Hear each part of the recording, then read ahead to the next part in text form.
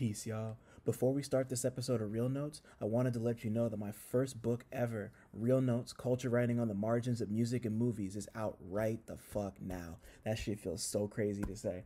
About 2-ish years ago, my good homie Austin Williams approached me about writing a primer on the worlds of digital journalism, criticism, and how they interact for his journalism students, and naturally, I jumped at the opportunity.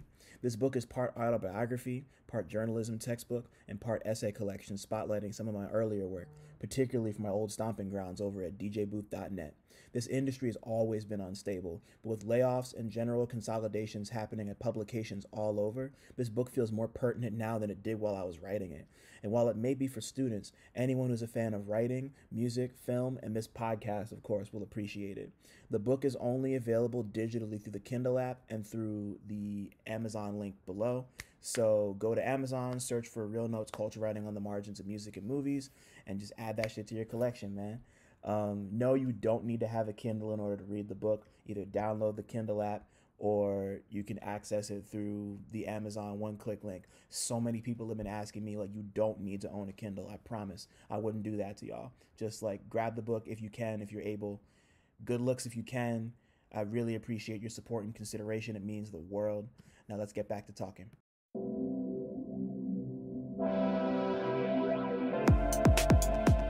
What's good, y'all?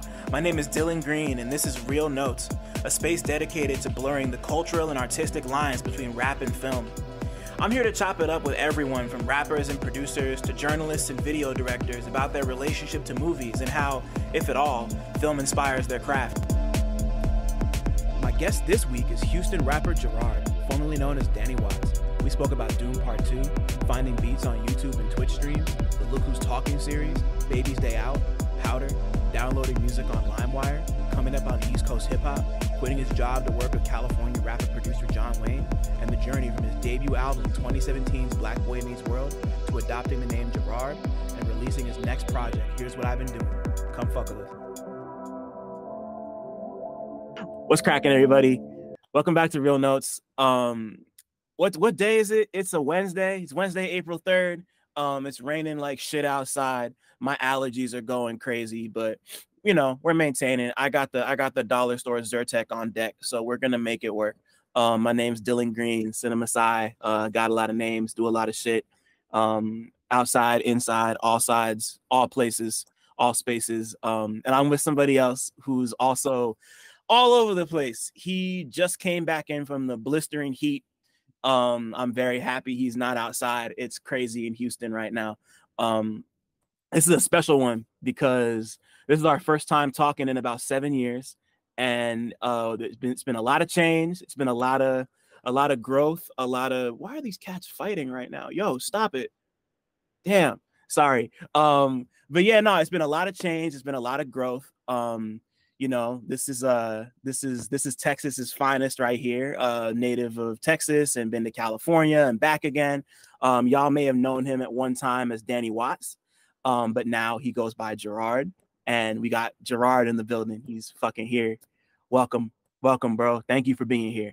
Yes, sir, man. Appreciate you for having me, man. Like you said, you're a man of many names, and I'm a man of many names as well. Formerly known as Danny Watts. Now I go by Jerrard. Jerrard in the backyard, coming hard with the bars. You feel me? Appreciate you for having me, man. Definitely been a long time coming. Glad to be sitting down with you today, for sure, for sure. Yeah, no, man, I'm really happy you're here. And like, before I forget to even say it, like, yeah, Here's What I've Been Doing out now. It's been out for a little under a week at this point. By the time y'all hear it, it'll be almost 2 weeks. I know there's been a lot of blood, sweat, and tears that has gone into this and just everything else you've done. And, you know, like, we're going to talk about a lot of things because there's a lot of history to dig through here.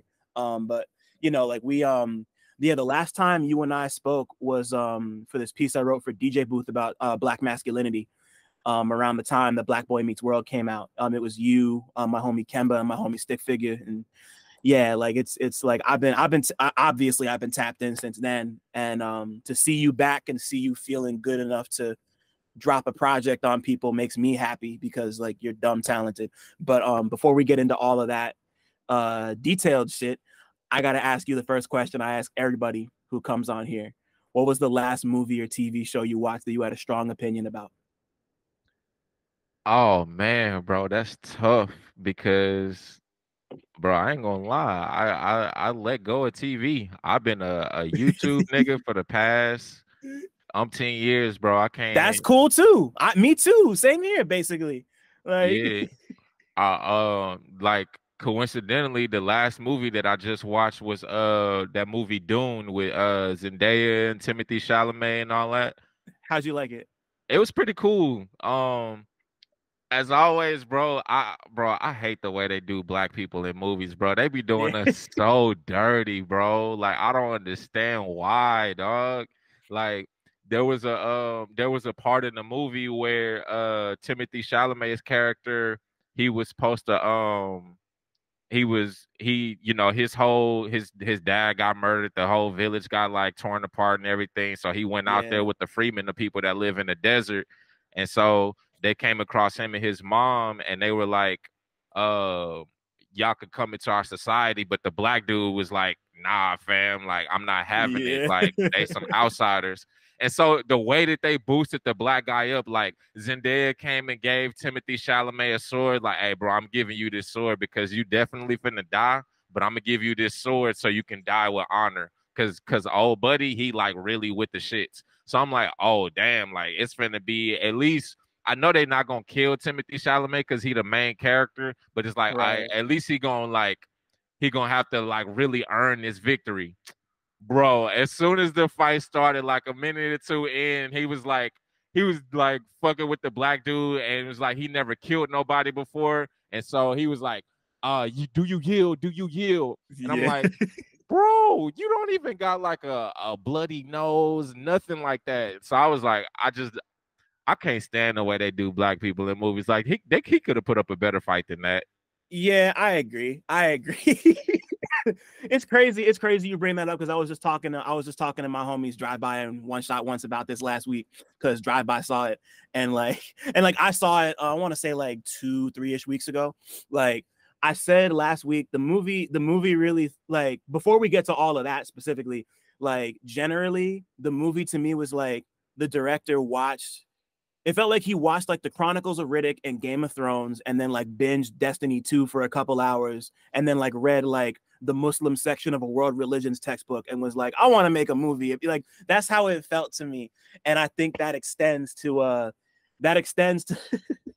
that extends to a lot of like the black characters and the brown characters and just like the whole like white savior aspect of it always kind of had me fucked up.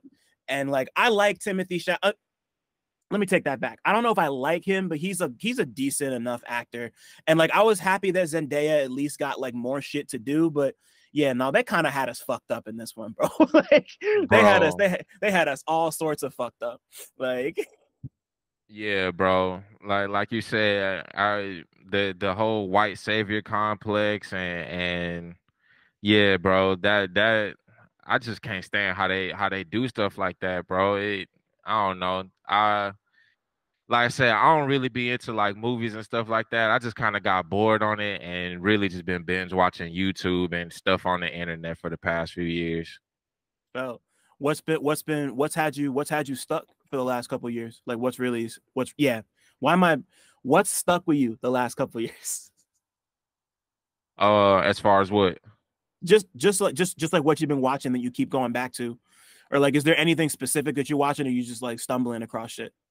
Bro, yeah, I just be stumbling across stuff. Um, yeah, it just depends on what the YouTube algorithm have me watching. I'm definitely a sports fan, so I watch Yeah, basketball a lot.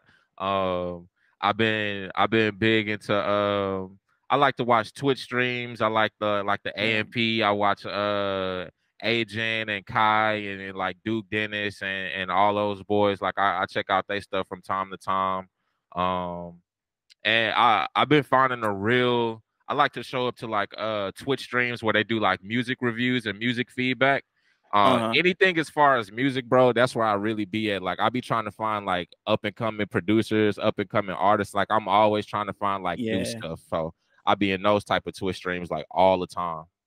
That's tight. What are some of your favorites? Cause like there's a like streaming, like streams have always kind of been like they've been a blind spot for me for the last couple years. I like them, but I'm not like in them the way that I feel like I should be. Like there was a period of time like early on in the pandemic where I was kind of stalking through Twitch heavy, but I stopped and then I just kind of never went back. So like where do you go? Like what's your go-to when you're looking for new shit? Um, Bro, honestly, I just go on Twitch and type in music review or music feedback, and whichever Twitch streamer got Yeah. like 9, 10 viewers, I go in there. Recently, I've been going to it's this one Twitch streamer. Her name is Big Sexy Dez. Real hilarious Twitch streamer, very engaging with the community. Definitely has like a real good on-camera personality. There's another guy. He goes by Ghost House. He got a studio out in Denver, Colorado. Yeah. But yeah, really, bro. Like I said, I just go on Twitch and just type in music feedback or music review, and then just scroll through the list and just start stream hopping for real, for real. So what was the last great one, or maybe not great one, but like what was the last one that you hopped into and you felt like you had an experience that really like stuck with you?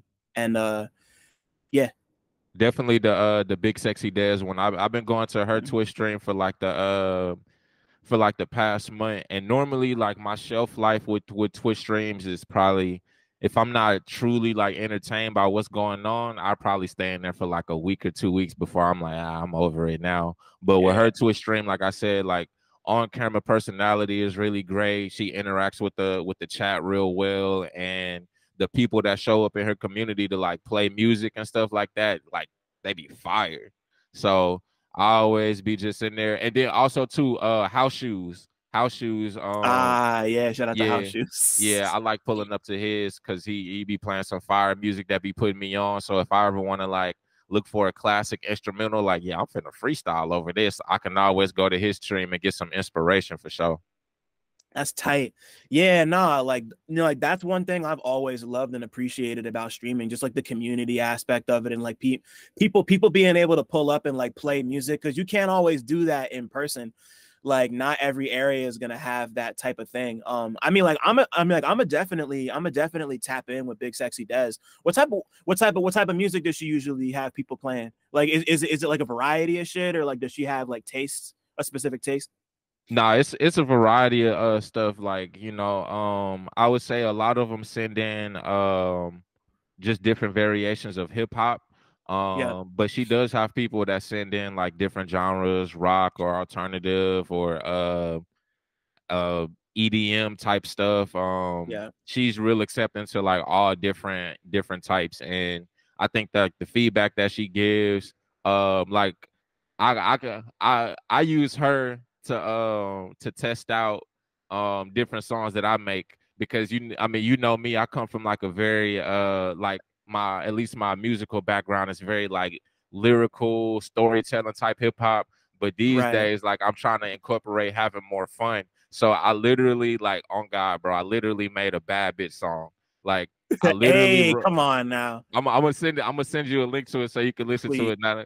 But I please. literally made a song like as if I was a girl, like literally everything, like always on his mind. Yeah, I'm always on this Timble. He want to sip like Arizona. Tell me like so. Let's Uh, go. I could send her songs like that and like get that genuine feedback, and she'd be like, "No, Gerard, like I like this new song that you sent me, but send me that bad bitch song again." So Uh-huh. yeah, she real cool like that. Talk that shit. That's amazing. I love that. And like, like that's like just getting fast and loose with shit is like what makes music fun, like I got lucky and or not even just lucky enough, like I got a bunch of homies out in Jersey. They're a part of a group called the Beat Lampers. They've been making music since we were all in like high school type shit, and they played this like apartment show in Brooklyn. Shout out to the Beat Lampers, shout out to Mark and D-Dan and Grits and everybody, by the way, if they're listening. And they had hella people just like playing beat sets. Like it was like a type of party where like it's like 75 people cramped into like 20 feet worth of space, right? There's like three small ass rooms. There's somebody on a projector playing like Mario Party on Switch. and then somebody in the other room just playing beats. I had never heard of like I had never heard of any of them DJs. And I'm just sitting here and listening to like these chops and these loops. And like, it really just brought me back to like some communal, like pulling up to like some random ass venue in New York or Jersey, or like me in college, and people are just playing music. And I'm just like getting put on. And I'm just like, what? And like, there's no better feeling to me than that. Just like stumbling across some shit that you've never heard before that just like whops you in the forehead. And it's like, whoa, like, you know, and like Exactly, bro. you really can't, you can't put a price on stuff like that. And I do really appreciate, you know, like the handful of like Twitch streams and stuff like that I've been involved, or not involved in, but like pulled up to. Like, it's always nice. Like, I always leave with that feeling. So it's nice to not only see you kind of push yourself in a different direction to like, you know, just like experiment with that, but just to, and just like it just all feeds into the fun aspect. And like, fun is fun, and we all like, we need more fun. I feel like I've been saying this for like 6 months. We need more fun. Like, rap music needs more fun, and I'm happy you're on that type of time. Yes, sir, man, bro. I feel like in that regard, like we cut from the same cloth. Like even before this the surge of the internet, like back in the day, I was Yeah, always bro. like in the local scene, pulling up to different parties, learning about different DJs, different artists that exist in the city. And like I've always been more of like the mainstream gonna be the mainstream, but like these local acts are literally my favorite. And so Exactly. ever since the pandemic, and you know, like the IRL music scene has really kind of been reshaping and reforming.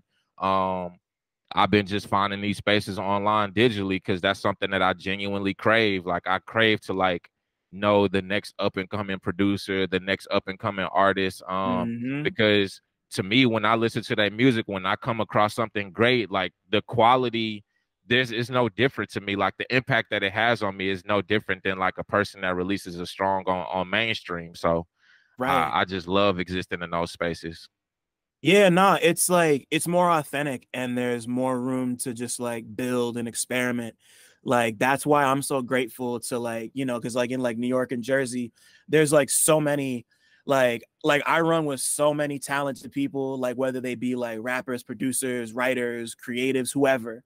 Like, I'm so lucky and so grateful to have spaces like that, and spaces like my man Miles runs his thing, Crate Sessions.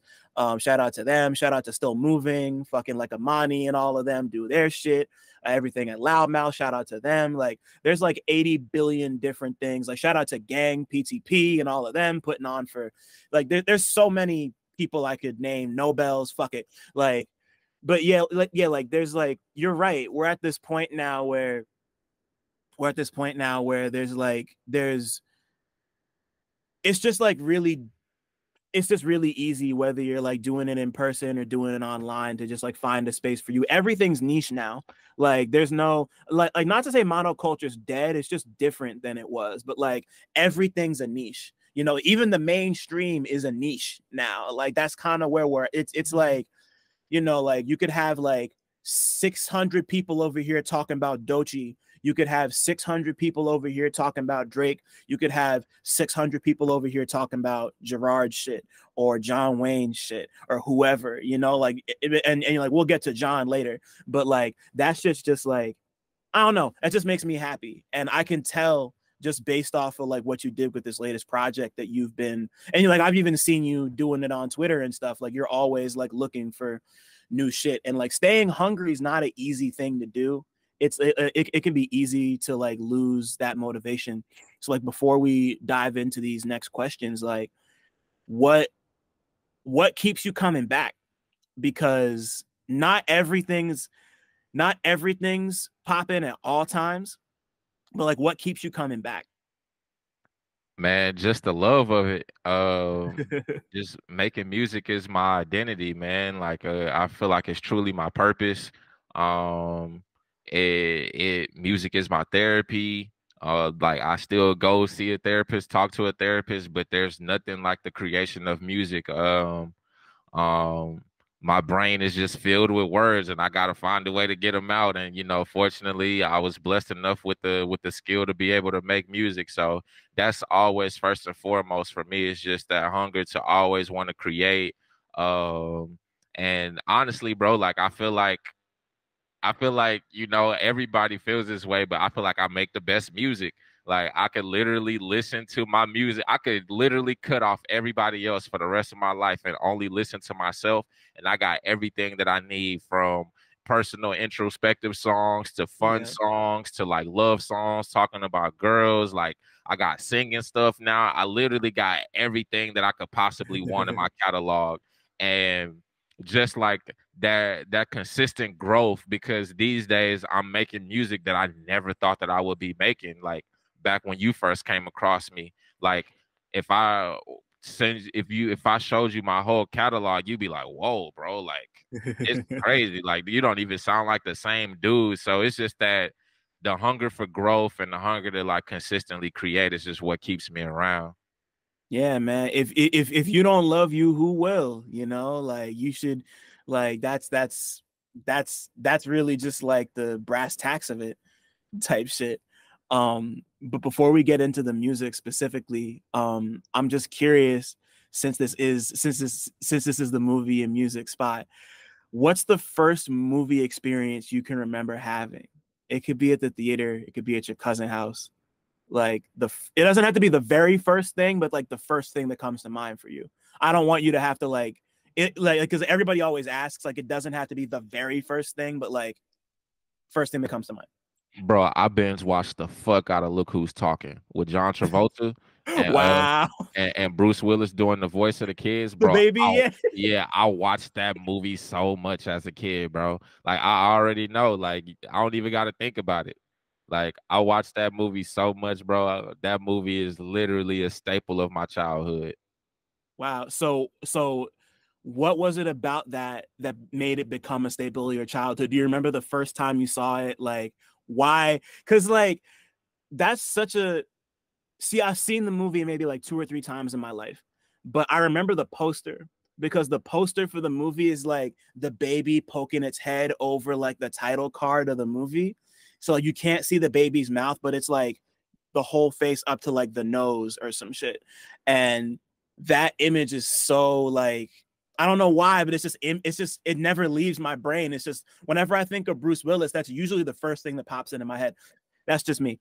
Tell me why Look Who's Talking is so important to you. Honestly, bro, it's just a reminder of that time in my life, like the townhome that me and my mom were staying in. It was just me and her, and I'll never forget. We had back when you had the big screen TVs that had the big back. It wasn't Yeah. no flat screen stuff no more. We had that big back. Yeah. Um, and we had this blue carpet in our apartment, and that's where I would always watch my TV shows. Like I was watching Barney and all my PBS shows, and like Look Who's Talking that was just the first movie where I just knew it. Like as a kid, like I knew all the lines. I was laughing. Yeah. When they would do like the dancing scenes in the apartment and stuff, like I would do the dances with them and everything. So it just that movie just reminds me of like a really cool time in my life where I was just soaking up a lot of just really just the innocence of a kid. Just not worried about no cares in the world. Me and my mom would watch Right. that movie together, and it's just like good family time, man. So definitely that movie. That's precious. I love that. Like, you see, now that you mentioned, you got me thinking about you ever see this movie called Baby's Day Out before? I heard of it. I feel like I have seen it, but it's been so long. So for you and for anybody else who might be listening, Baby's Day Out it must have been in like the late 90s. I think it might have been like 96 or some shit. And like, so like it's a movie about like this little kid, like this baby. I think his family's rich or some shit. And like these mob dudes are trying to kidnap the baby for whatever reason. All that matters is that like they spend the entire movie chasing this baby around the city. Like I think it's I think it's New York City. Like a literal child just like crawling around like buildings and like on like Oh scaffolding and yeah, I shit. remember that. And Okay, yeah, yeah, yeah. It's coming back to me now. Yes, sir. and like the one thing that always gets me is that like they use they use the George Gershwin song Rhapsody in Blue, which is one of my favorite songs in the whole world. I love that song because of another movie that maybe I'll get into in a second. But like every time there's like a big set piece, they just like play parts of Rhapsody in Blue. And like it's just these like two like middle-aged ass men trying to like catch a baby and they can't catch the baby. It's like some like slapstick Tom and Jerry shit, you know? Like I like it wasn't one that I'd seen a ton of times, but like it left, you know, like all those like there was like a lot of like baby like movies about babies that were like either just like the protagonist or like it would be like a Bruce Willis situation where it's like a baby voiced by an adult or some shit like that. Like remember Baby Geniuses? Yeah, I do. Yeah, bro. The Baby night Geniuses was, yo, just babies was insane. that was like the thing in the 90s, bro. It's like, hey, we finna baby movies is popping. We finna explore everything we possibly can with babies.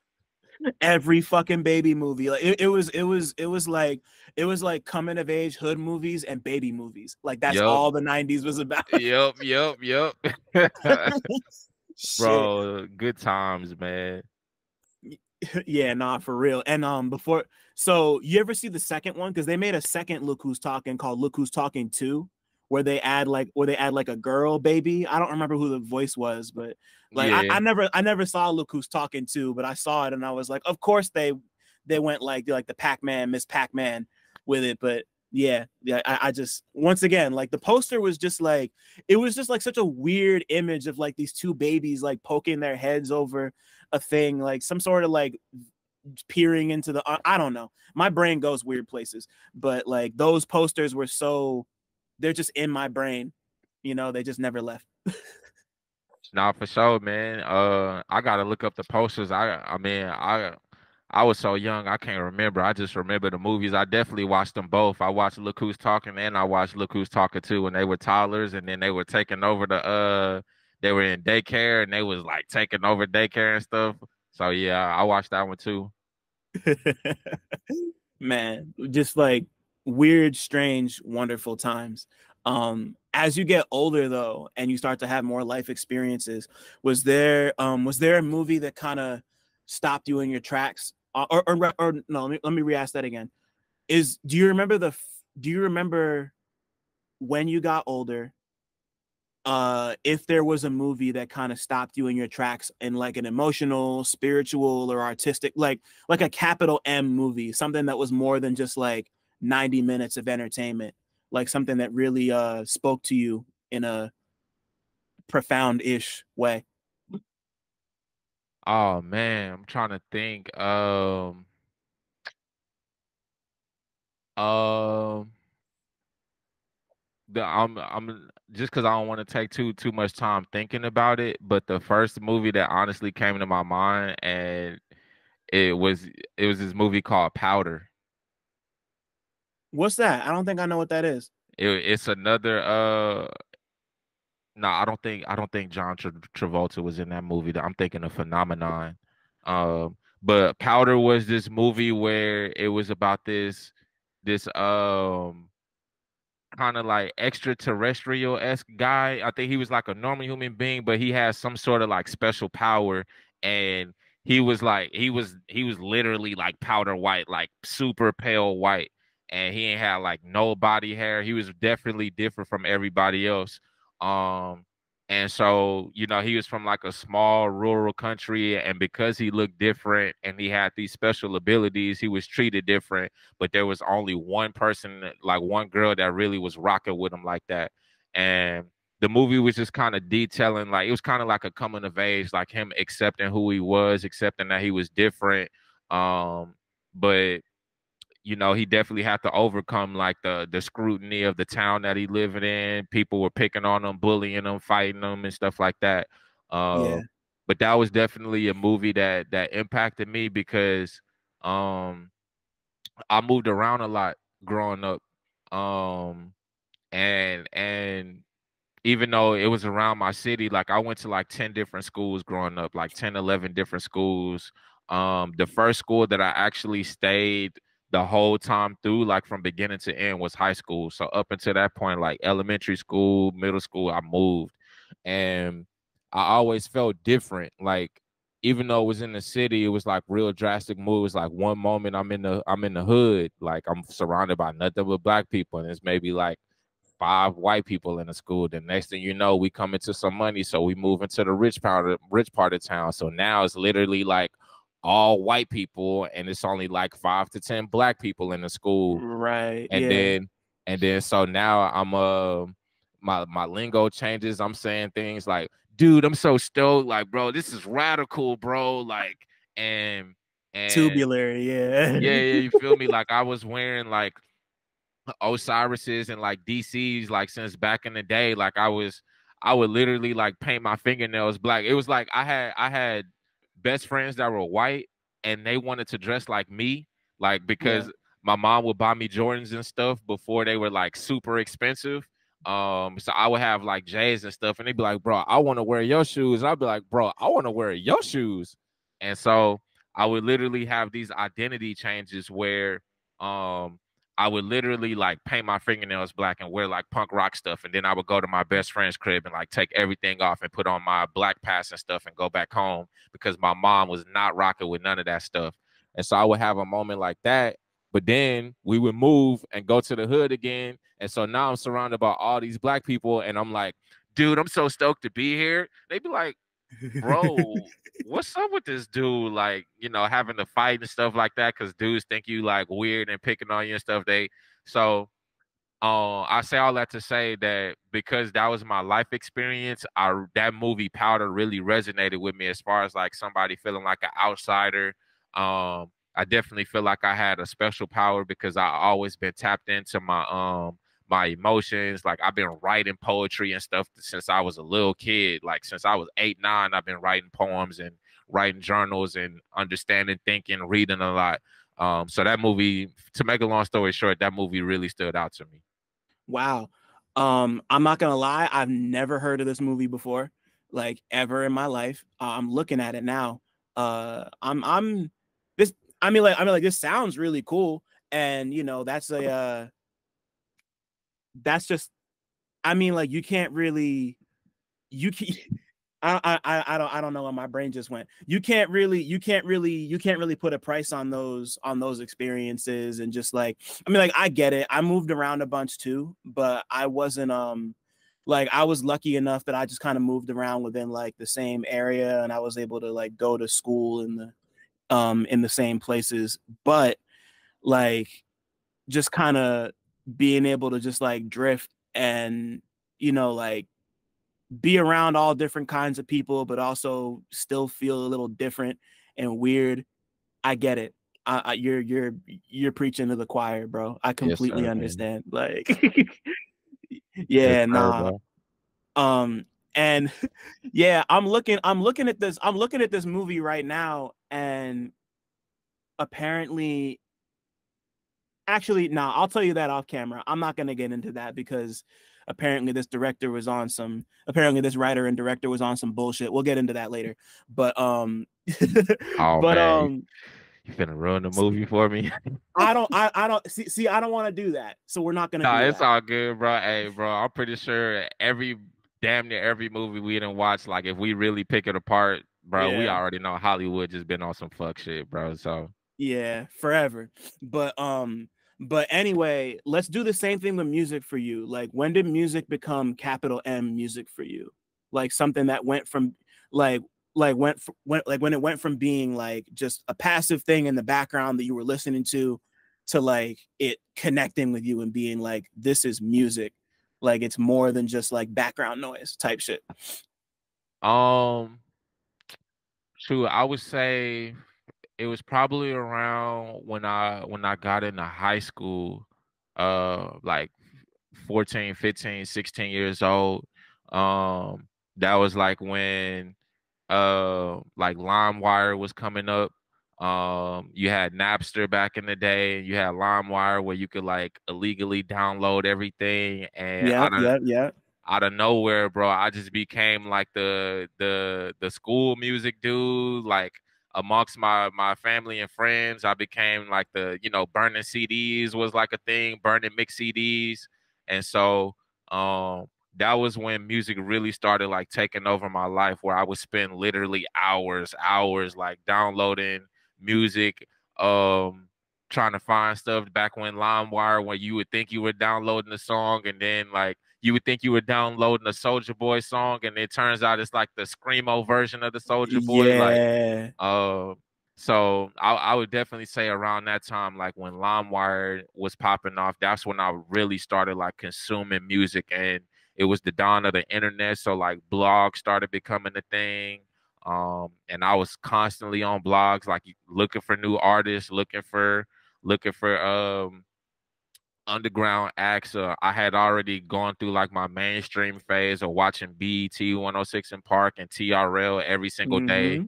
just to watch the same videos be number one and number two. Like knowing it was either on TRL, knowing it was gonna be either NSYNC or Backstreet Boys or Britney Spears on any given day. Then you go to BET 106 in Park and you know it's either gonna be Bow Wow or it's gonna be Chris Brown.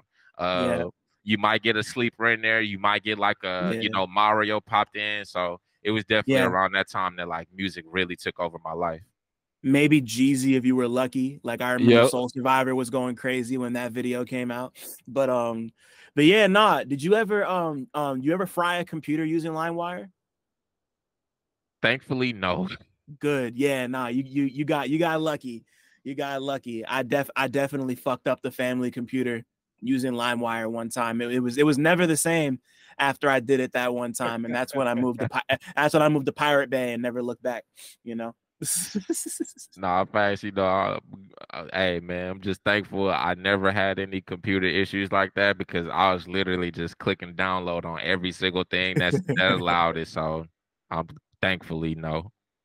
Nah, good shit. What was the stuff that was really connecting with you at that time? Like you mentioned that you were just like you mentioned like it was the blog era and you were just looking for stuff. Like what was the stuff that was really speaking to you around that time?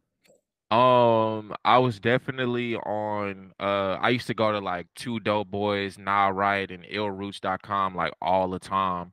So I was shoot, man, at one point in time, like my favorite rapper was Joel Santana. Like I was definitely heavy into like the Dipset stuff. Like can't nobody tell me Yeah. anything about Joel Santana. Like he had one of the craziest runs in hip hop history. Yo, my fault. Sorry to interrupt, but I just wanted to shout out the all-new Real Notes Patreon page real quick. If you're looking for ways to connect and directly support the podcast, the Real Notes Patreon is the best way to do so. For as little as $5 a month, you can gain early day-before access to every forthcoming episode of Real Notes, as well as an invite to the Real Notes Discord server, where you can talk to others about the latest and greatest in movies and music, come through for some listening sessions, and talk about whatever else is on your mind. I know I'm going to be talking a bunch. If you feel like coming up off a little bit more, you could get cool exclusive content like audio from Real Notes Live and Real Talk interviews. Those will be exclusive to patrons and ticket holders moving forward. Access to retro versions of my 60-second minute movie reviews, and even a monthly writing and podcasting workshop hosted by me. Regular episodes will still be available on a weekly basis anywhere you get your podcasts. But if you want the extras, you gotta come out and pocket some. Check us out at patreon.com/realnotes. That's REELNOTES. I appreciate your consideration and support more than you know. Now let's get back to talking.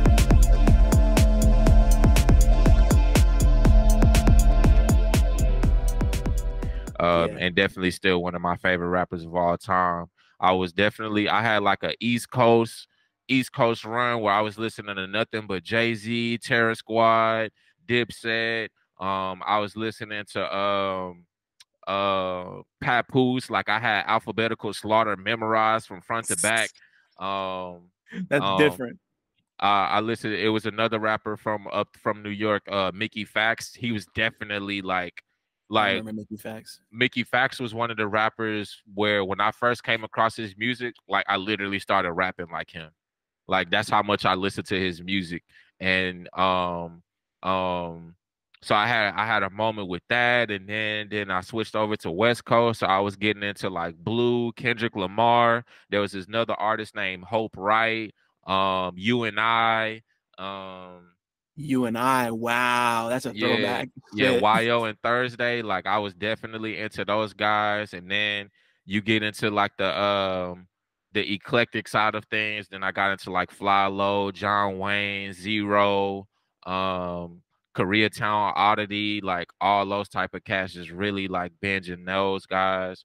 Um, and yeah, like the blog era, like bro, you put random rappers from like all over, like Kansas City isn't really known as like a music city historically, but like one of my favorite artists from came from that city. You go by XV, uh and he I was know like the XV. Yeah. yeah, he was like the comic book rapper. Like he had the like square in the circle, squarians and stuff like that. And Yeah. Yeah. he Yeah. I appreciate that time because those artists were the ones who were like taking hip hop and flipping it on his head. Like he was rapping over Janelle Monáe instrumentals. They were rapping, Mickey Fax was rapping over like telepop music instrumentals and Daft Punk instrumentals and stuff like that. Right. And that's a huge part of like my DNA today. Like I have an email handle where it says like this beat better be weird at gmail.com. You feel me? Like so man, it's really just like all over, to be honest. Yeah, I feel it. And you like stuff like that. And I remember there was a period of time when Lupe Fiasco was rapping over Gorillaz beats on that Rhyme and Ape mixtape. Yeah, and now like that Rhyme and Ape shit was my everything. It Bro. was like it was like that. And he rapped over this crazy sample of like Will Smith from the Muhammad Ali movie, like playing the djembe and shouting the I champ and admit, shit. That was my yeah, shit, bro. bro. That was my Crazy. shit. That and Joel Santana's Whistle Song. The Whistle Song was one of my favorite songs in middle school. Like that shit really had me going crazy. Bro. Wow, what a journey. What a journey. Before we get into like when you really started to like get into making music for real, was there ever a period of time in your life when you noticed that like music and film are two things that can complement each other? Like whether it's like how a music video makes a song different for you, or like a needle drop in a movie. It doesn't have to be either of those two things, but like, was there a moment when that synthesis kind of became apparent to you? Honestly, no, bro. That's fair. I'm definitely a music video guy. Like I said, I would sit in front of the TV all day and watch music videos. And then when the internet came, like, I was definitely on YouTube all the time watching music videos. Um, but I don't think there was a moment where I really felt like, bro, the music video is making the music cooler, or the music is making this music video cooler. It was always just like an all-in-one package.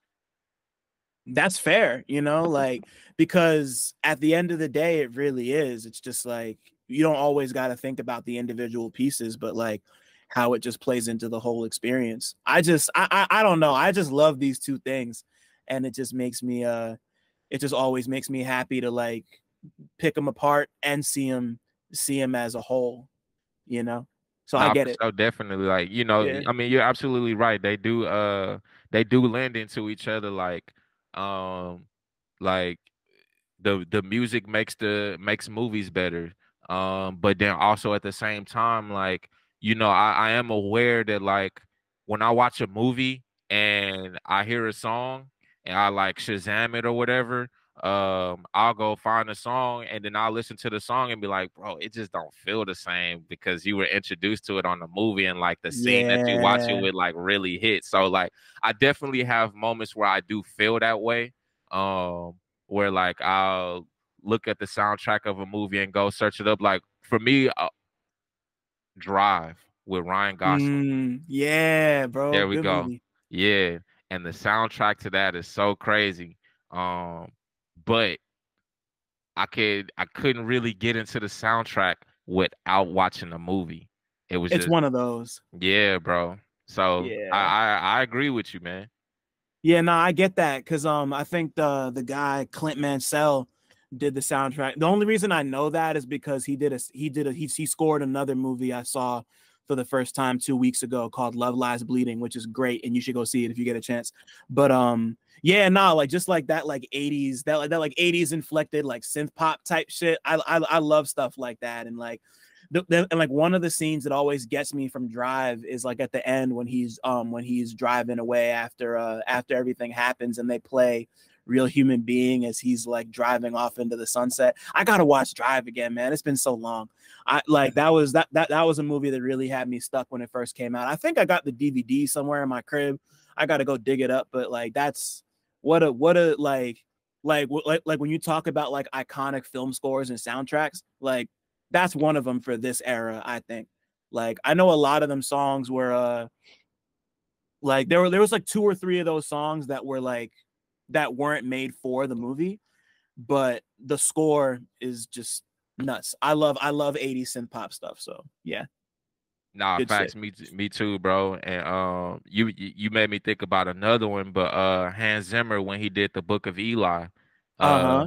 that I literally looked up that soundtrack because I wanted to rap over the beats and over the scores from that movie. Like I was like, bro, I'm gonna bar Wow. over these. So yeah, that was another one that stood out for me.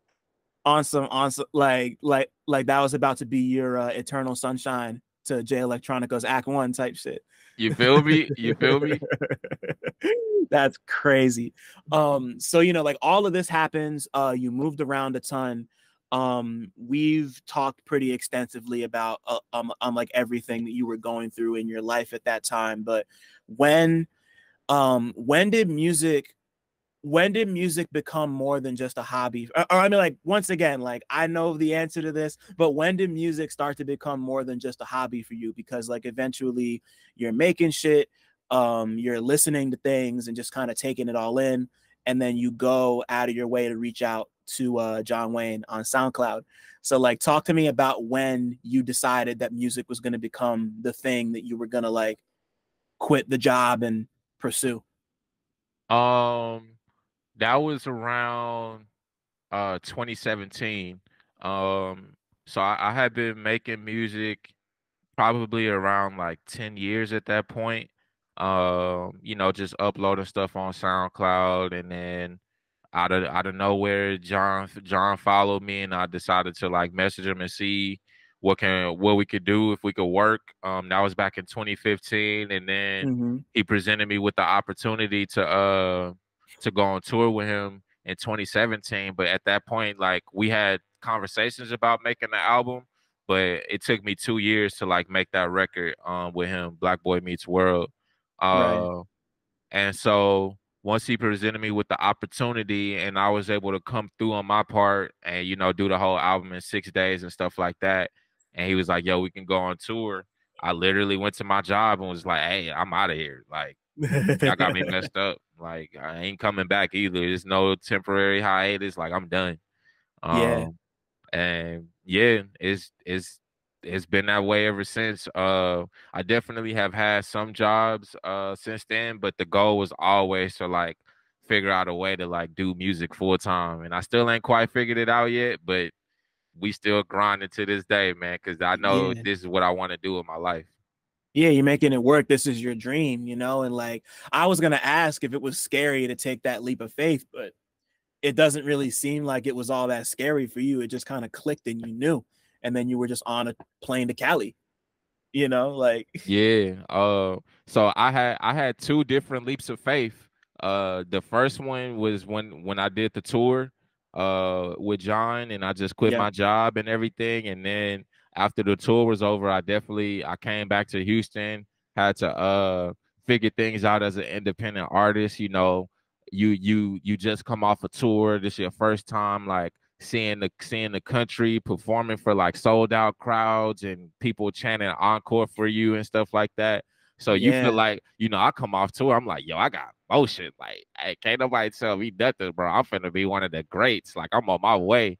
And then everything stops. It's like you start sending out, you know, reaching out to people to try to get shows done. It's like, bro, we don't even know who you are, bro. Like, Man. so uh so I spent after the tour from like 2017 to 2019, I job hop a little bit and just trying to figure things out as an independent artist, really not having like a solid team around me, just trying to figure everything out on my own. And then 2019 came around, like right before the pandemic. I had a living situation where I needed somewhere to stay. I didn't have anywhere to go. And I had a random conversation with my friend who was in California. He moved there from Houston as well. And he was like, bro, I got a couch.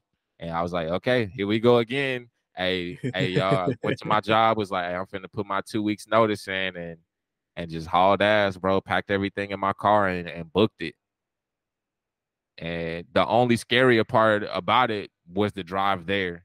Like just the this time it felt truly different than when I went on tour with John. Like I truly felt like it was like, if you had like a tether that's holding you to your roots, to back home, and you stretching that tether out as far as you can, like I Yeah. truly felt like that spiritual tether was like breaking apart, and it took so much out of me to be like, to not turn around and just keep on going. But once I got to Cali, I was like, hey, it's up. And like, were you still making music around this time? Because I know you have a YouTube channel and you uploaded there like periodically. Like we can get into the transitional period between Danny Watts and Jerrard in a bit, but like what it's like when you link up with your next phase, like are you still making music at this time? Like what else is going on with you? Definitely still making music. It's not um it's really just music, like, just tinkering with things, not to really release anything, put anything out. Right. The experience with John was definitely a huge blessing. It was a growth process for me as an artist, but it didn't like fulfill my needs as an artist. As far as a creative perspective, I still felt like there was more for me to do. Right. So once I got to LA in 2019, the pandemic happened. A lot of real life situations happened. Like I lost my pops in the middle of the pandemic. So a lot of that was keeping me from making music on a consistent basis. Right. But I was still just creating, just to like figure things out, change my writing style, change my delivery style, change things that I talked about, get more deep, more introspective, and just figure out different ways to color the canvas with my voice. Um, I was blessed to be able to have like some friends from Houston out there who were doing some really cool things behind the scenes. And, they had an ecosystem of studios and spots they can go to in LA. So I was able to like hop into those and literally just be a fly on the wall and like learn. And, these are people that, I remember them from back in the day. Like we were rapping together, and now, they making music where they not rapping at all. Like they on some like super neo soul, R&B, like gospel crazy. Like it's just really, they really took what they were doing with their music and just grew it to like a 2.0 version. And so that definitely inspired me to be like, all right, bet. I'm not just a rapper. Like once I started tinkering with stuff on my laptop and seeing like, bro, I didn't even know my voice could do this. Man, see. That started like really blowing my mind. So yeah. So like, to kind of dig further into that, like compared to what you and John did with Black Boy Meets World, how do you feel you changed as an artist? Like how else do you feel you changed as an artist working with everybody else? What did you bring to that situation and how did you leave different? Um the biggest thing that John taught me was the art of nuance in music, as far as Yeah. like under really understanding the words that you're saying. Look, one of the biggest lessons he taught me, I'll never forget, we were on tour and we were doing a show, and I have this song called Uprooted where I'm talking about my relationship with my daughter and how it That's one of my parallels. favorite songs on that album. Sorry to cut you off. I Now you love that good, song. bro. I appreciate it. but yeah, you know, talking about my relationship with my daughter and how it parallels my relationship with my father. And it's kind of like, you know, we talk about generational trauma and not being able to escape the mistakes of the people that come with your ancestors. Um, and so I never forget, I was on a show and literally, bro, like I'm like in people's face, like rapping aggressively, like it's this super soft, sensitive song, and I'm like, uprooted, uprooted. Pray to God she don't feel uprooted. And John was like, bro, like, what are you doing? Like, relax. Like, not you don't have to scream and yell and be hyper aggressive for everything that you say. Like, are you not truly feeling and understanding the impact of your words? Like, take a step back and really like understand that. And that was my first time really like as an artist understanding you know, that your voice can do different things as far as and how you use your voice can add to the impact. I always thought, yo, you gotta rap hard, you gotta bar out. That's what's gonna bring impact to your words. It's like, no.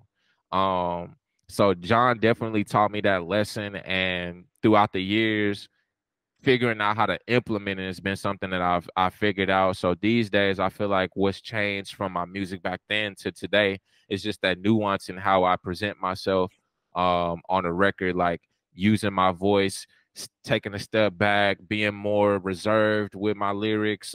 If I want to say something that's more aggressive and in your face, then like I could definitely do that.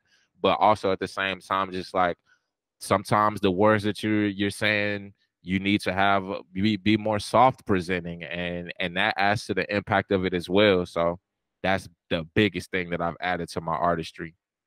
Right. And then of course, you know, like the big obvious thing is the name change. What inspired you to drop Danny Watts and go with Jerrard? I mean, like Jerrard's obviously your middle name, but why Jerrard? Why the name change? So shout out to my mama, like in so many ways my mama saved me. Um but my first and last name is my dad's name, and and my middle name is the name that my mom gave me. She wanted to give me my dad's full name, which is Daniel Ray Watts. Or no, he wanted me to have his full name and have me as a junior, but she was like, no, uh, Mm, my son is gonna have part of his name that's his own, and so that's how I got Jerrard. And uh, you know, as you grow through life, like I have a real strong relationship with God. Had different experiences where going to church growing up, but these days I feel like my relationship with God is personal. It's not being forced upon me by other people. And one thing I realized about life is you know, they say God is the Alpha and Omega, like the beginning and the end. And so mhm. that's already chosen for you. Your beginning and your end is already chosen for you, but we get this time on earth to really claim as our own. Um, and that's my middle name. Like my middle name and my last name was already chosen for me, but my mama gave me this middle name. And once that clicked for me, I was praying so much because I was having conflictions with my name. Just because, you know, I always had a tough relationship with my name because I always felt like I was trying to be better than it or separate myself Yeah. from it. Um, Mm. and yeah, like I said, my mom is the reason that I present myself as I am today. Like I told you, like look who's talking. That reminds me of me and my mom. Like all the values that I have. Like when I when I hop in a Uber car ride or a Lyft ride, they always be like, "Man, you are so mannerable. Like tell your mom I said she did a real good job." I'm like, I'm gonna let her know you said that because I need that credit. Uh, so my mom is the reason why I present Yeah. myself the way that I am today. And what better way to uh to pay homage to her than the thing that's most important to me, which is my music and my art form. Um, so that was the reason why I decided to go with the name Jerrard. Oh man, that's wow. That really hit me in the heart, bro. I wasn't expecting that to be so. I wasn't expecting that to be so deep. Um, yeah, I love that. I'm happy because like that's I don't always think about that when it comes to like people who are either juniors or like close enough to being juniors that you might as well be a junior. Like, you know, like you literally have someone else's name. Like there's like a whole other person that, you know, like whether it's like explicit or implied, like you gotta, like you're living in that person's shadow. And this is a way for you to kind of cut that off and be like, this is who I am, you know. And like, because and it's crazy to think that, because you already did that so much. Like the thing that really gets me, like having gone back and like run Black Boy Meets World again for the first time in a while, like it really like smacked me in the face that like that was like, you know, you had made music before that, but that was like your first project. And it was so personal, and it was so soulful and so thoughtful, and so you were already doing so much work digging into yourself, and that was under a name that belonged to somebody else. Like that shit is crazy, you know. Like you're already, you know, like you're already digging so deep, but there's a whole other 6 feet under that. And that's what jerrard has become for you, you know. Like it you know, like looking through the YouTube channel, you know, like you started uploading shit about a year ago, if not before that. And you know, like you dig into all, you know, you continue to dig into all of this stuff, and like there's just like more depths to be found, you know. Like I remember the first time I watched So Free happen, and it's just like you rapping in the back of a truck and just like and just like kind of catching people up in the way that you catch people up. Like when did so yeah, so like you do everything with your friends in the neo soul group, and you start realizing you can take this in more directions. What inspired you to make a YouTube channel, upload a video, and start like what pulled you back? I mean, like not that you ever like fully left, but like what pulled you back to like releasing music for people to hear? It was just when I first got to LA, bro. LA, you know, that's the music capital of the world, you know, Right. arguably. Um, Yeah. and you know that will make or break you. So when I first got to LA and I was playing people my demos and stuff that I made in Houston, bro, feel you can literally feel the difference, bro. Like when they pass the aux and it's like, yo, I'm gonna play you some demos that I've been working on. And you hear all these different artists playing demos and you like, what the fuck? And then it get time for Yeah. you to play and you like, nah, I don't even want to do it. And then you hit play and you could just kind of tell, like, they kind of be like, hey, yeah, bro, you talented, bro. Like, you just know that they just saying that shit just to say it. Yeah. So, so like That's that was real. definitely like a make or break point for me. And like that just made me hungry. Like, nah, bro, y'all got me messed up. Like, I'm finna go back to the drawing board and really like figure this shit out. And so once I really like started putting everything together and really feeling addicted to my own music and pressing play for people to listen to, and then I started getting people like, hey yo, bro, can you send me that? Like, I know it's not out yet, but bro, I need to listen to that song. Like, bro, just send me a link, text it to me or whatever, bro. I gotta hear it again. Or if I did want to send it, it would be on some like, hey, just know that every time I see you, bro, I'm gonna have you plug up to the aux so you could play me that song. So that, Please, like yeah, you feel me? So that started letting me know that like I was doing the right thing because it was coming from musical opinions that I really respected. right, Um I started right. developing the ecosystem as far as like I had a producer homie that just allowed me to pull up to his studio and like throw paint at the wall. One of my homies, Ghost McGrady, my producer homie is produced by Dav, and then my I had another producer homie named Ghost McGrady, but he switched over to videos, so he got crazy with video editing and shooting and stuff like that. So he came to me, it's like, bro, like we got to make some visuals for this music that you're working on. And it was just like I always tell people, like I'm not in the music business. I'm in the music friendsness. So the fact that I was able to have like a strong ecosystem of people that genuinely support me like that, it was like a no-brainer for me at that point. Bless you.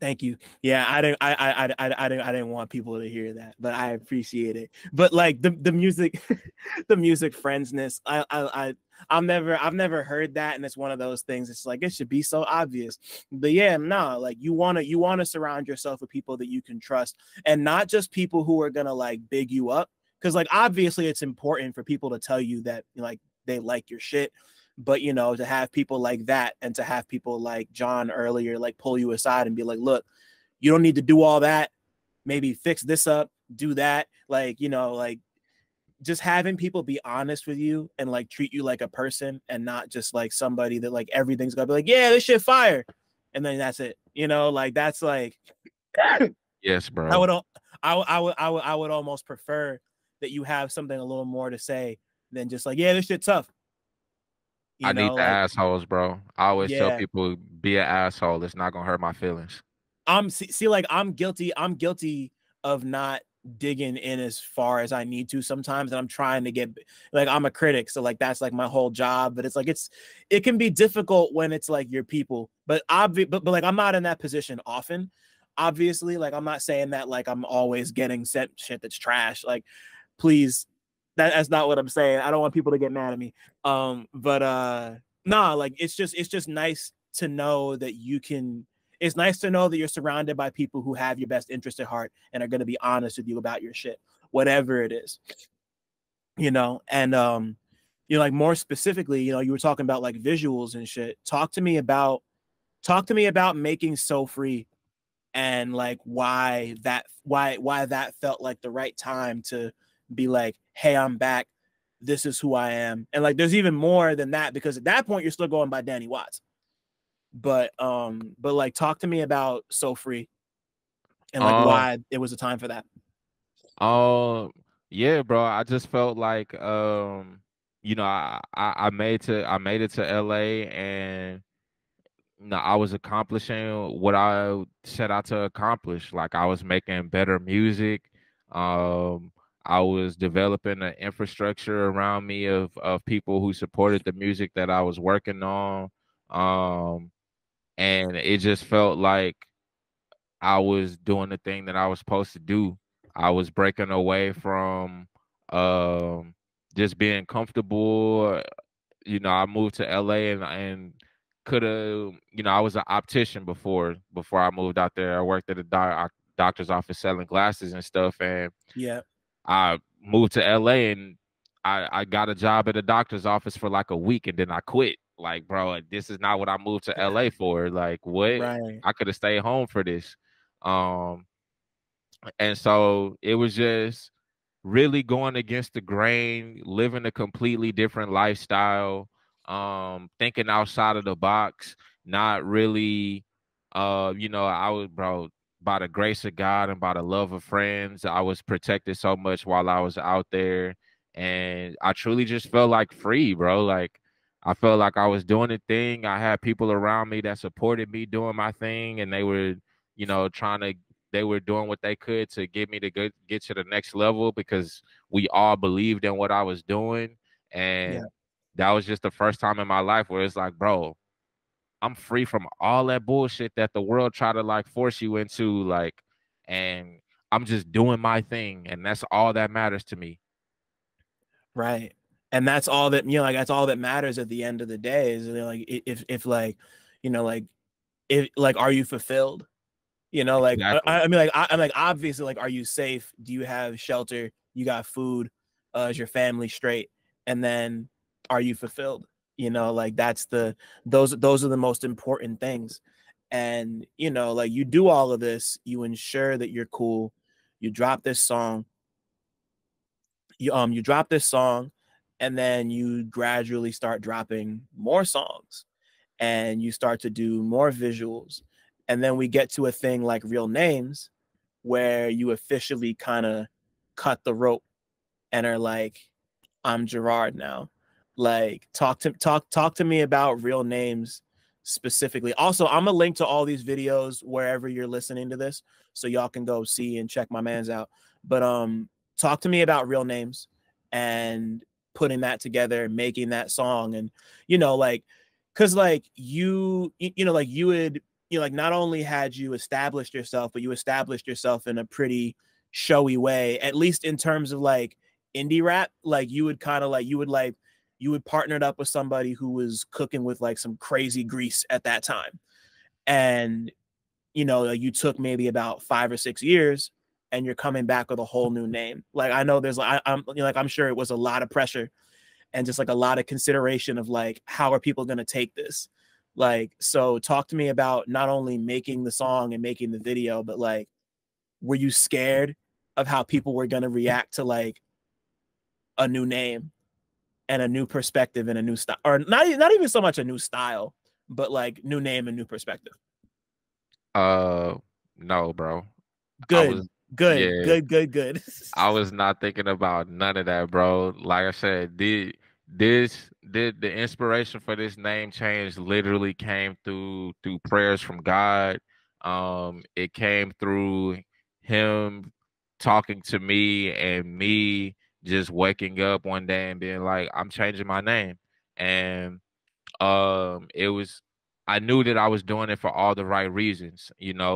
Anything that I feel like I'm doing to like um to highlight how much my mom means to me, you can't tell me nothing, bro. Like when it comes to Right. my Dukes, like I don't care what nobody got to say. It's not for you. I definitely want my music to be impactful on people, but bro, this is for me at the end of the day. How I present this, what I say, this is all for me and what I want to highlight. Uh, so it wasn't something that took a lot of thought. It wasn't something that I was nervous about, and the video and the song really just came about the Freddie Gibbs and Madlibs joint.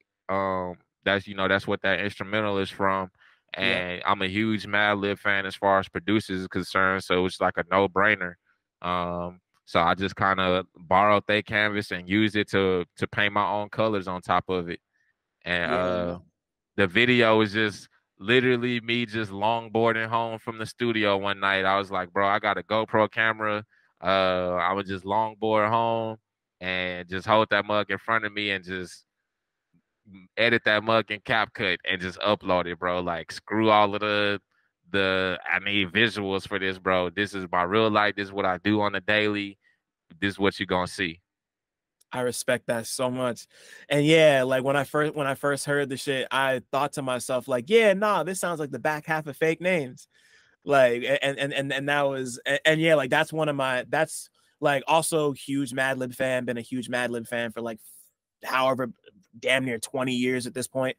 And like, yeah, no, like hearing that and seeing what you did with it, and like, like it's obviously not just you rapping over the beat, like it's sped up and sounds different, and like you just like you made it your own.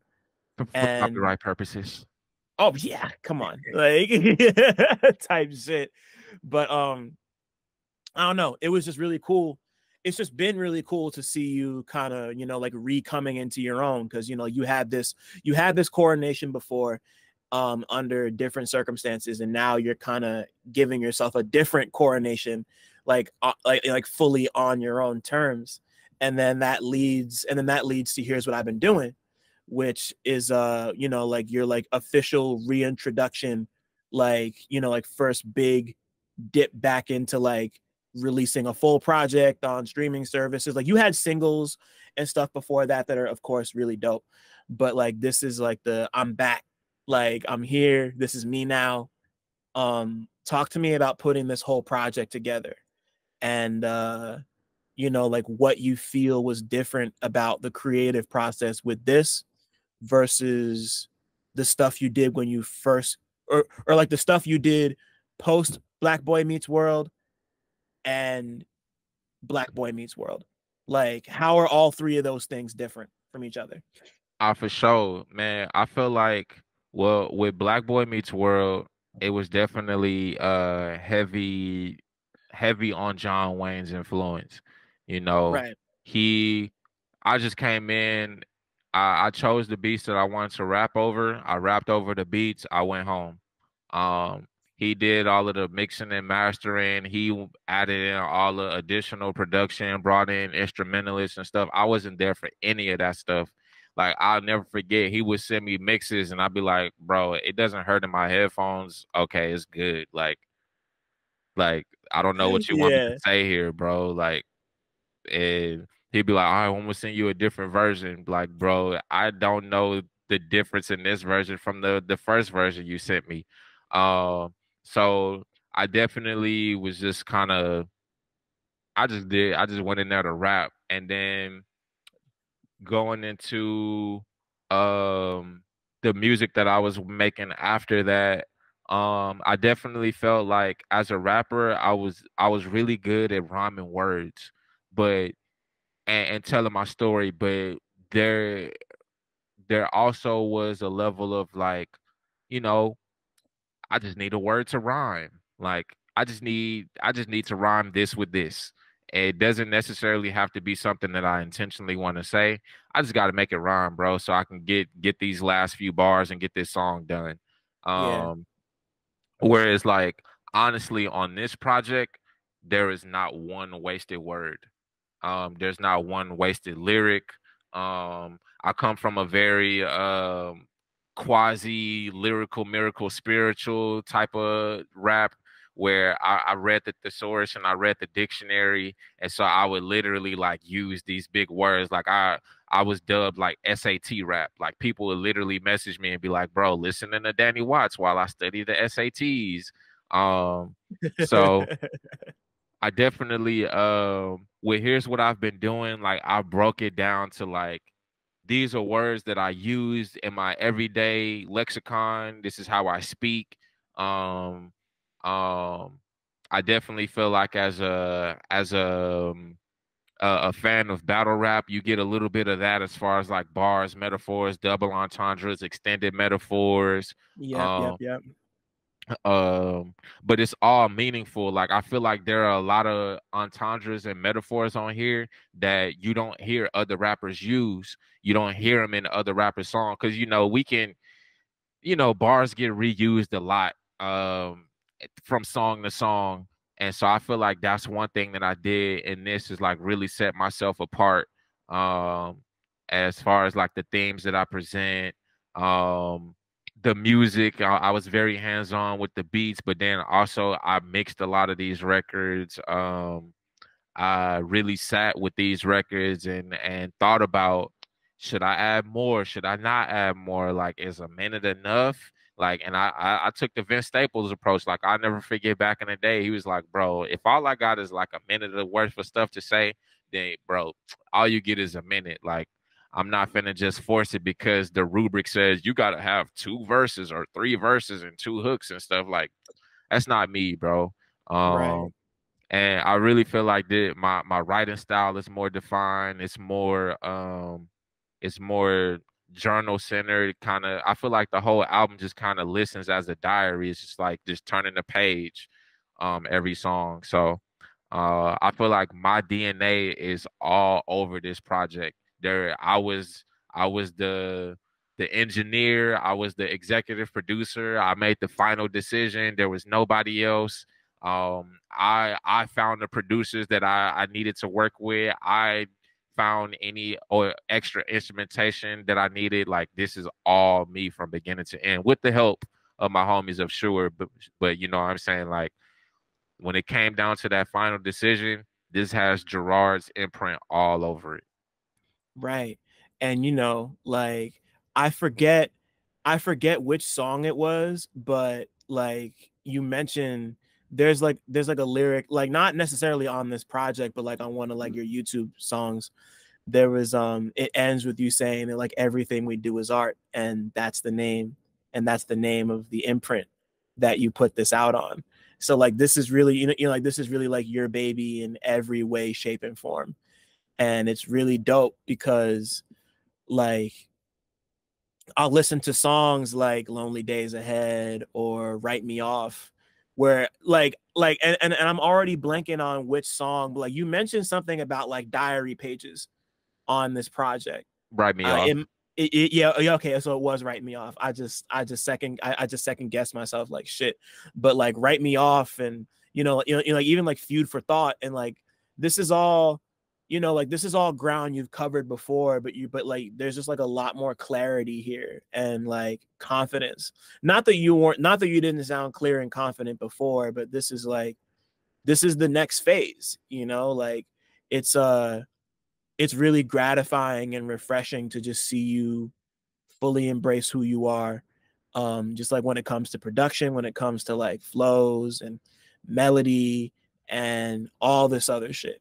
I actually do wanna focus on two of these joints, and I think they would have to be Write Me Off and Feud for Thought.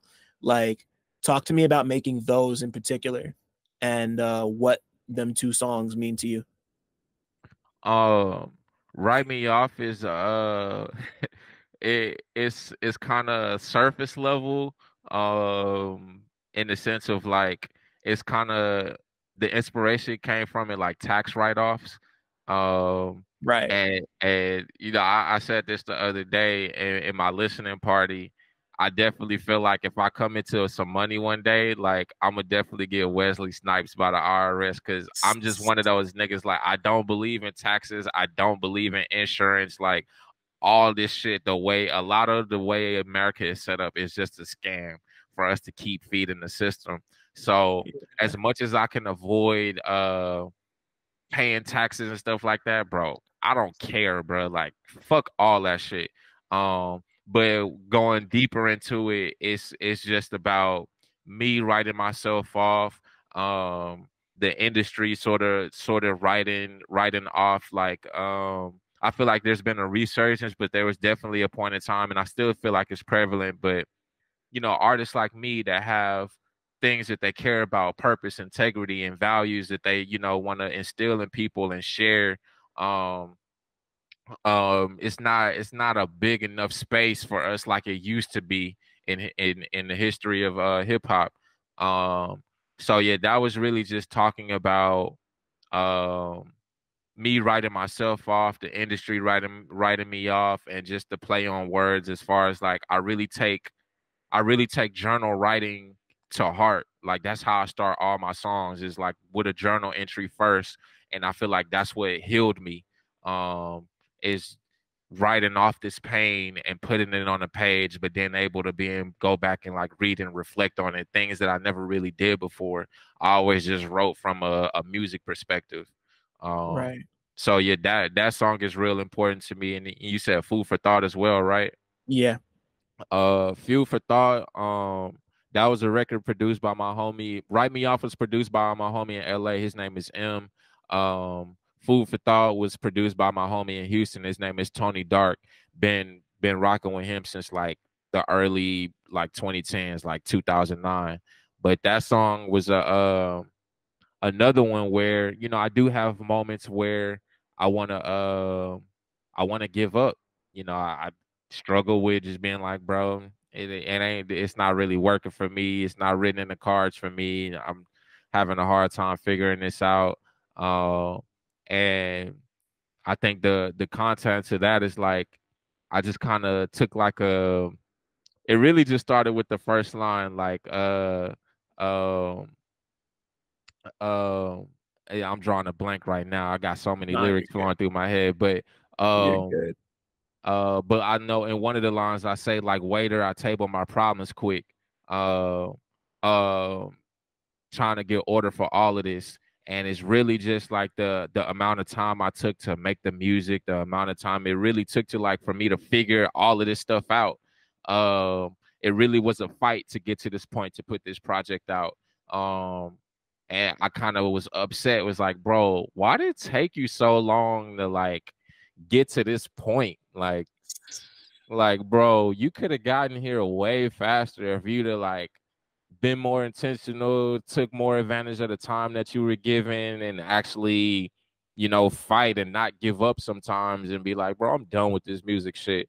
Uh, but it's also that, and then just the responsibility that I feel like I have, and that's why it goes into like don't fit in as well.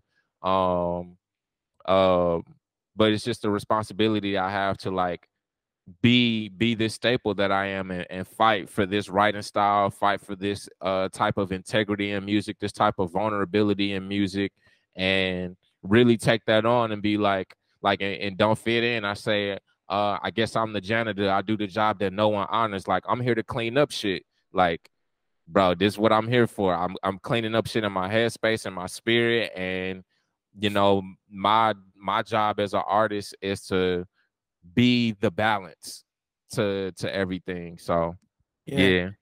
Be the change you want to see in the world, you know. That shit is important. You know, like that's how ideas get sparked, and that's how we build and create and all that stuff. And it's like, you know, you took your time to get here, but you're here. You know, like, you're here, you made music that you're clearly really proud of, and you should be proud of it because it's tight. Um, and you know, like, I hope you're not beating yourself up too much about it, because you know, like, you're here and people give a shit. And I'm excited to see, not only am I excited to see it grow, like, I'm not gonna do the where you gonna go next shit, because that's always so corny to me. But like, I'm just, you know, like, I'm happy you're here.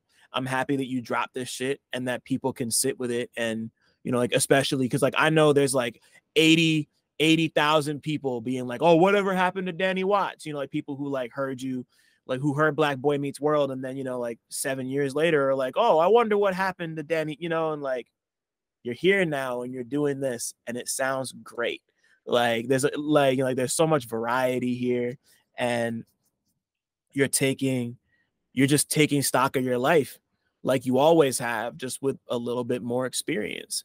Like, before we formally wrap this up, you know, like, the project's been out for a little less than a week at this point. Like you said, you had a listening party. You Like, there's just been like a whole bunch of different things to help roll this out a little bit. Since it's been out for probably about, it dropped on Saturday, right? Yeah, So it's been like 4 days. So like, over the last 4 days, how's the response been? Well, how's the response been, and how do you feel 4 days after release?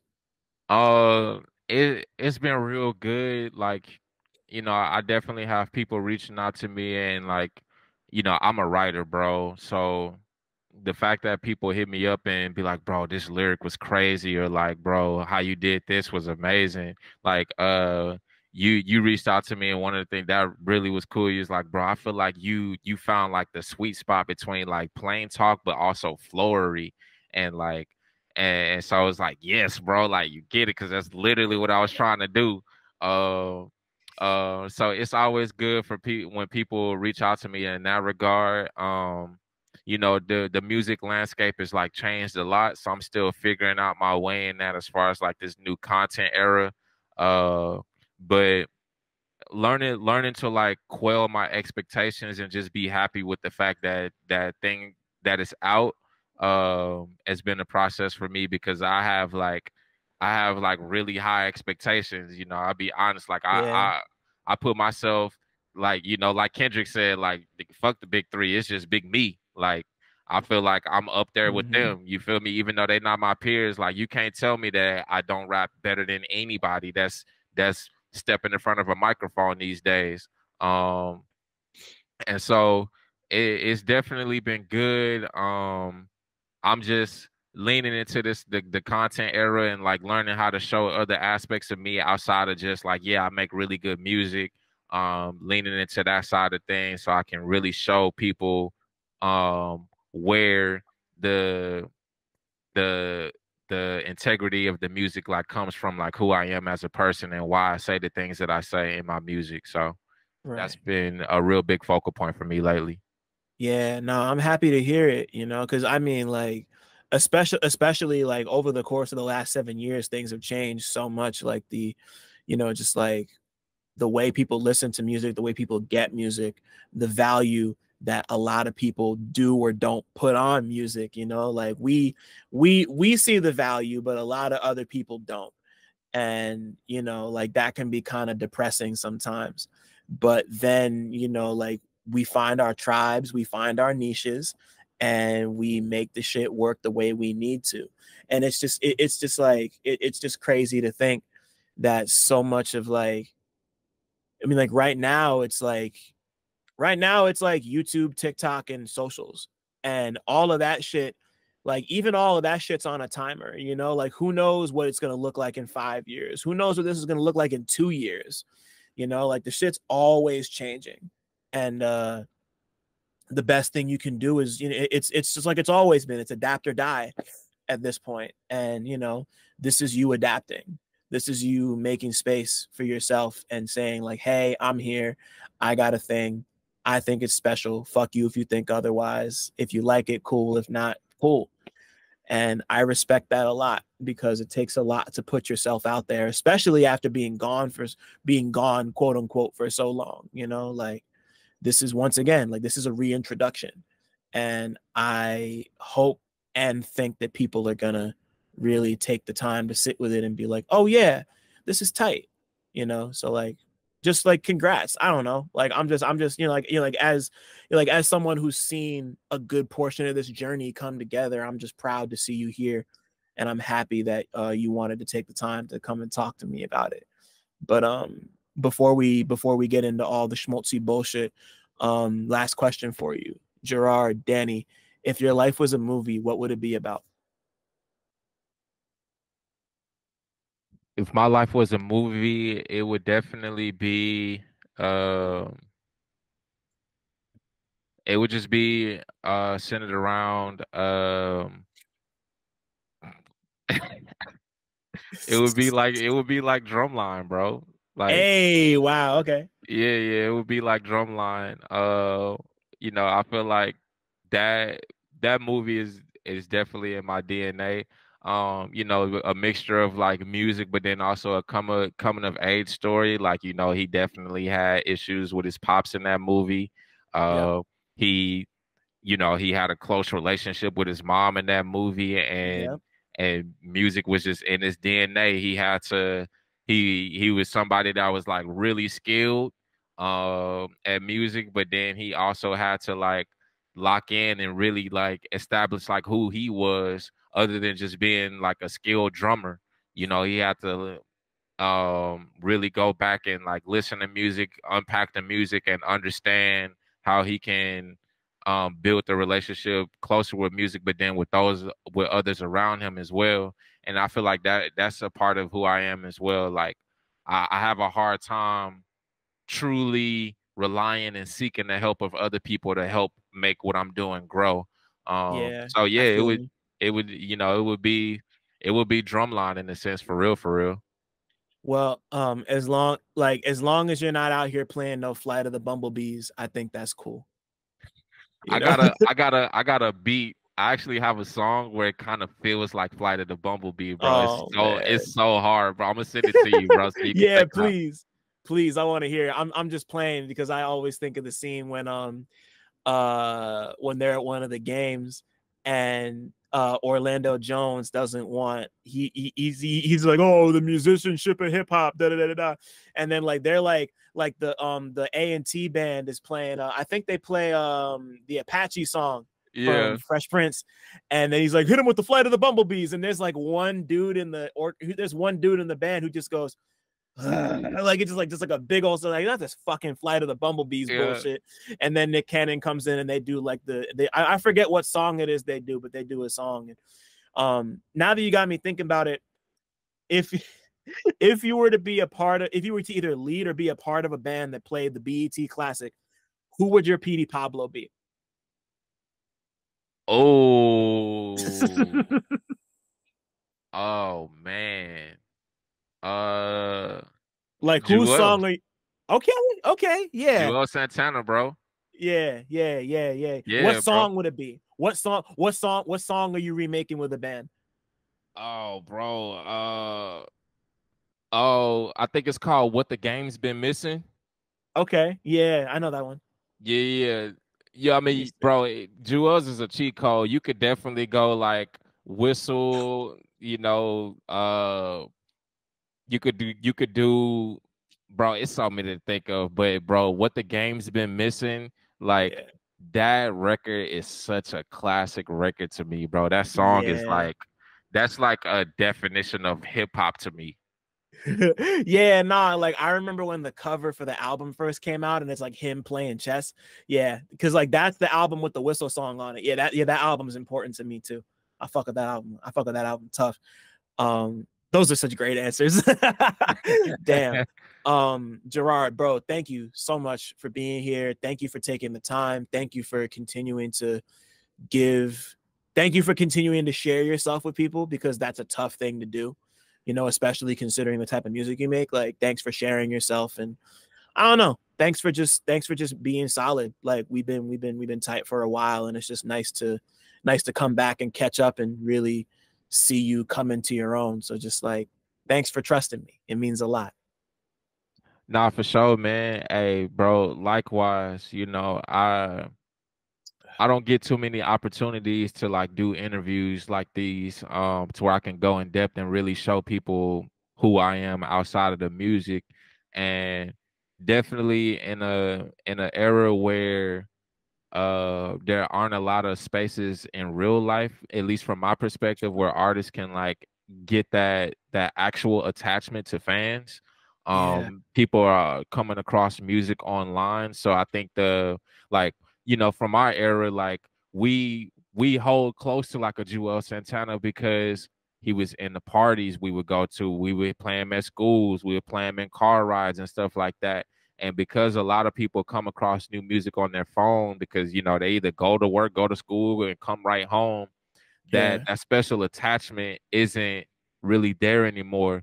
And the only opportunities that artists, one of the biggest opportunities that artists get to build that attachment is through interviews like this, where people like you create space like us to where, damn, like, bro, this dude is really dope. This interview is dope. Now it adds more meaning and value to the music when I go listen to it. So I appreciate you for like just always being in my corner, for giving me when I be an artist and be sensitive about my shit. And yeah, bro, like you said, bro, just being a solid day one since A1, bro. I mean, A1 since day one, bro. So thank you, bro. Yeah, nah, man, it's my pleasure. Like, you know, like I really want to like nurture and, you know, like I play a small part in this. I'm just happy people trust me and like want to come and do stuff like this. You know, like this, it's been a journey building this, and it's not really done yet. I'm just, it's a lot. Like, you get it. So I'm just happy that you're happy and that you got something that you're really proud of, and that I can help signal boost that however I can, because that's what we're here for. So just like, yeah, nah, man, thank you. It just like means the world to be trusted, honestly. Thanks for listening. Shout out to y'all for making it this far. And shout out to all the Black people listening too, because y'all really impeccable. Don't forget to like, subscribe, and tell a friend to come through next time. 1.